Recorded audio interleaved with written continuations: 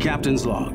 Stardate 2016.165. Starship U.S.S Aegis is preparing for her maiden voyage.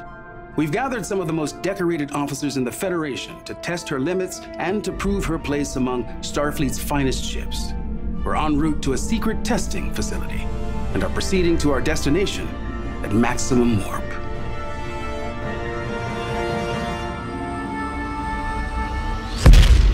This is amazing! Wow! Absolutely astonishing.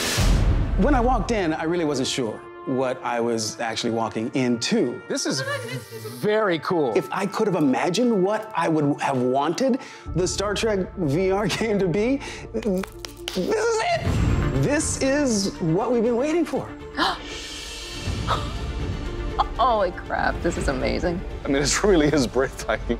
That was an extraordinary experience to be fully encompassed in a world. Whoa, not into that. You're interacting with each other and you're talking to each other and you're taking orders from the captain and I mean, it's really cool. So there's captain, helm, Yeah. piloting the ship, tactical, and the engineer routing power and charging warp coils. I'm feeling pressure already. I'm feeling nervous now.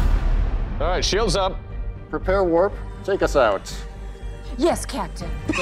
Co-op game playing is not new. I mean, you know, we can play games with our friends, but there's something different about being in a shared virtual environment. Hearing who you're playing with, you can look over and see the person and see them doing their job and talk to them.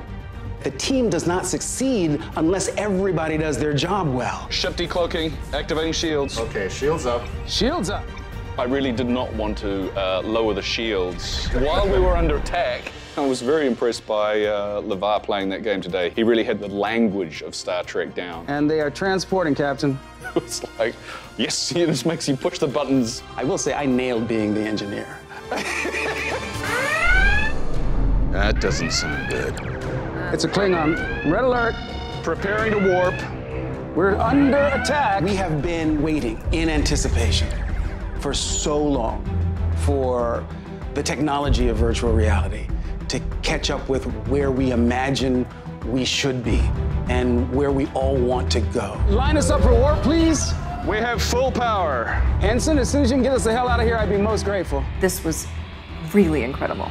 Hull is down to 20%. Come on, y'all. Punch it. As soon as you can. Here we go. Woohoo! It's your own Star Trek experience in a virtual world where you can hang out with whoever you want.